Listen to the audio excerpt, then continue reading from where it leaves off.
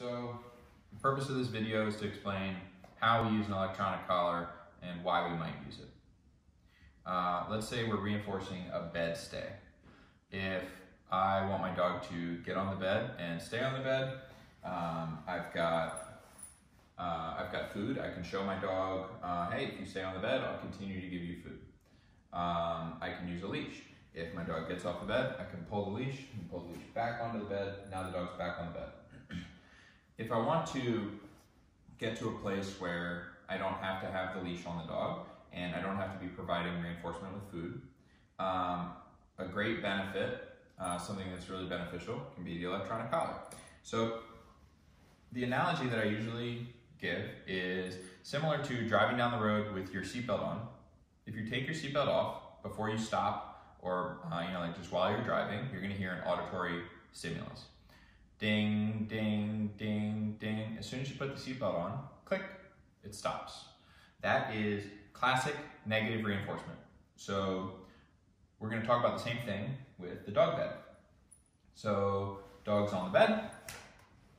The dog gets off the bed without being asked to get off the bed at a time that wasn't appropriate for them to get off the bed. They get off.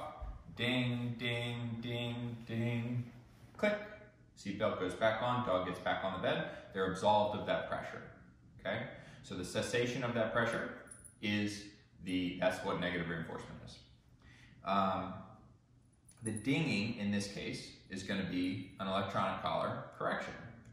So dog gets off the bed, no, ding, ding, ding, tap, tap, tap. Dog gets back on the bed, good job, awesome. Now, a couple of things about that analogy. In that situation, you have to know that nobody is like karate chopping you in the neck or stabbing you or like hitting you with a hammer to get you to put your seatbelt on. It doesn't have to be that drastic of a correction. It's more annoying. So if basically the goal is to be annoying enough for a long enough period of time that you desire to put your seatbelt back on, or the dog desires to do the thing that you asked them to do, and on a long enough timeline, with enough practice and repetition, the pattern becomes not to do that thing in the first place, not to fail, not to get off the bed when you weren't asked to. So inversely, if you're asking the dog to go to the bed instead of just stay on the bed, and your dog chose not to go on the bed, I said, on your bed, and the dog doesn't go towards the bed, ding, ding, ding. As soon as they start going towards the bed, the ding stops, the pressure stops. They get on the bed, good. Now you absolved yourself of punishment by doing the right thing. Good job. Now, the same thing can be true for a recall. So calling your dog to come.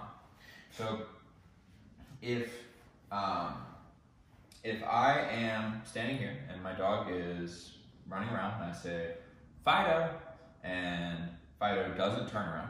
In fact, he's still facing the opposite direction. He's rummaging around. He's eating dirt, doing all sorts of fun dog things.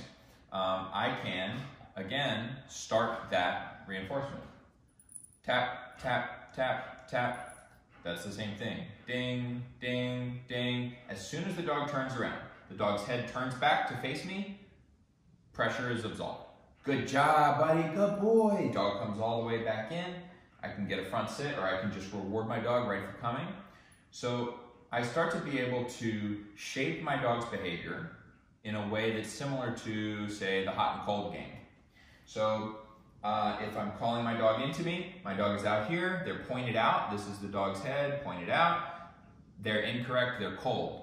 Cold, cold, cold, cold, cold. They turn, they face back towards me. As soon as they're facing back towards me and coming towards me, good job, they're hot, warm, good boy, good pup. So the same thing is true, again, of the dog bed. So this is the only place that can be hot if the dog has been told on your bed. So if I say on your bed and the dog does not go towards the bed, they're now cold, right? So it can be cold, cold, cold, cold, hot.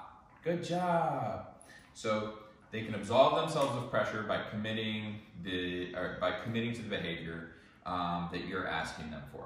And this is a really clear way for us to teach the dog, as well as a really easy way for us to hand over the reins to the client.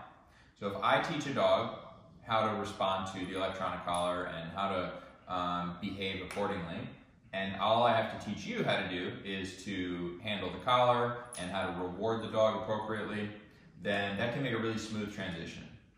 I've spent 16 years with a leash in my hand, 10 hours a day, a lot of days, 12 hours a day, some days. It's very difficult for me to teach leash skills to a person that doesn't do it that much. I do it all the time, but they don't get the fine-tuned, the tiny, tiny little pieces. And some stuff can be a lot easier if we do the electronic collar.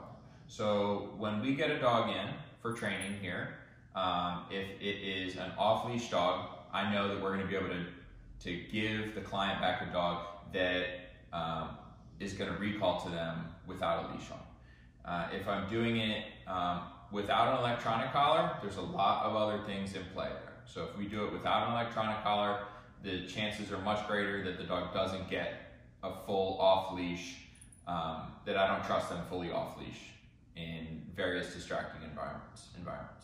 I know that in a short period of time, and 3 weeks, 4 weeks, 6 weeks, it might seem like a really long time to be away from your dog, but it's a short period of time to train your dog.